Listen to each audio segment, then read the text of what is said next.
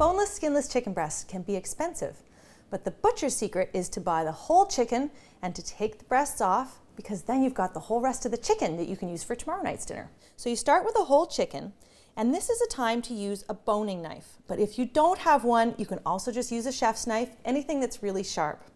Now this is the breast up here, and right down the middle is the breastbone. So it's a little bit firm, and you can feel that. And what I'm going to do is just slice down one side of the breastbone. Go right in there and start making small cuts right up next to the bone. Then I'm going to go around the end just to do the back bit there. And I'm going to separate the breast away from where the leg comes in. And then just by pulling it up, I can completely take the breast away from the carcass. I can just pull the skin right off. And if you want to go one extra step, you can pull the tenderloin away.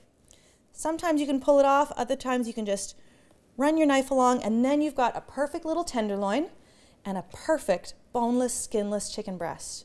And then of course you've got the legs and thighs for another night, and don't forget to save that carcass to boil up a lovely chicken stock. That way you use the whole bird, you maximize your value for money, and you've made 3, if not 4, delicious meals.